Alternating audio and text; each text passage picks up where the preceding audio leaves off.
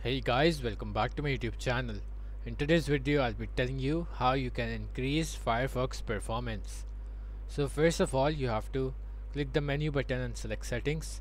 Then in the general panel, go to the performance section, uncheck the box next to use recommend performance settings and make sure you click on use hardware acceleration when available.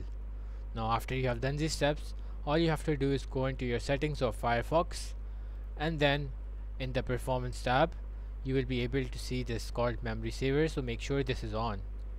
And after you have done these things as well, you just have to search storage, cache, and make sure you clear your browsing data as well. After this, your Firefox performance will surely increase. Anyways, that's it for today's video. Thank you guys for watching, and for other videos make sure to give us a like and subscribe to our channel. That's it for today. Bye bye.